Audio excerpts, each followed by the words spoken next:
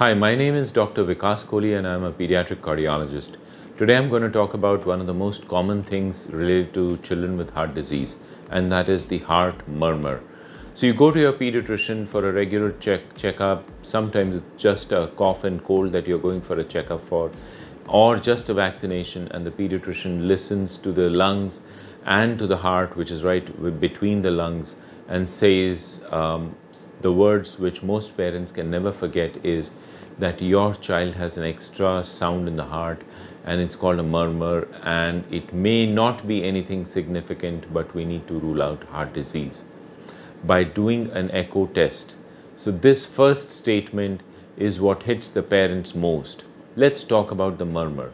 Murmur is a sound produced in heart which is audible with a stethoscope. So normal heart also produces a sound that's called the lub-dub, and we'll play the recording of lub-dub for you. And a murmur is an added sound above the lub-dub.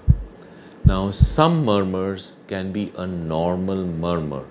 A normal murmur which is beyond the normal lub-dub is called an innocent murmur. The heart is normal, murmur is present, so innocent murmur.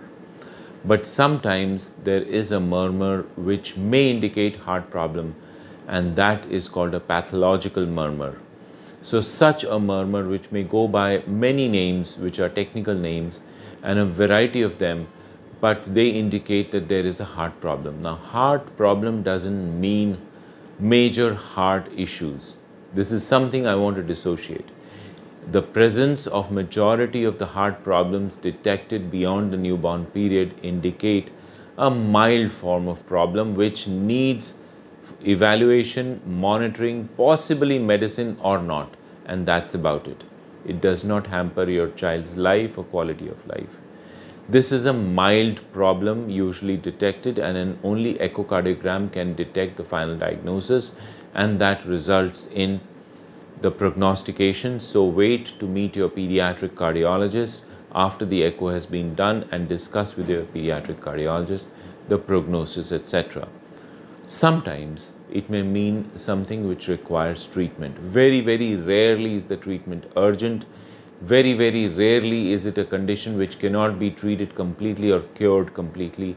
Majority of the conditions like ASD, VSD, PDA, coarctation can be cured also. So we need to keep in mind that heart disease is not something which implies that the life of your child is at stake.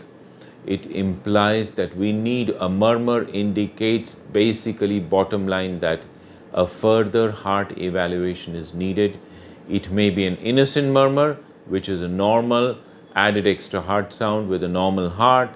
It may be an abnormal murmur, which may just mean that follow-up regularly is required or maximum medications is required. So meet your pediatric cardiologist. Don't get worried or anxious about it.